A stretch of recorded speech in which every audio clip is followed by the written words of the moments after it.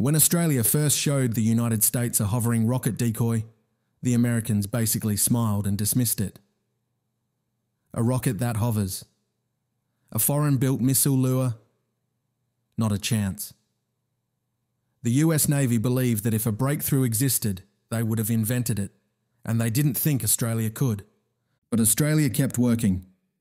Engineers refined a tiny stabilising rocket that rose into the air, held position in high winds, and broadcast a radar signature so strong that incoming missiles thought it was a warship. Not a copy of a ship, something even more attractive than the ship it was protecting. The Americans came to see a test, expecting failure. Instead, Nulka lifted off, hovered perfectly, and drew every simulated missile toward itself. The US briefing room went silent. Then came the real exercise. Multiple threat profiles. Rough seas. No excuses.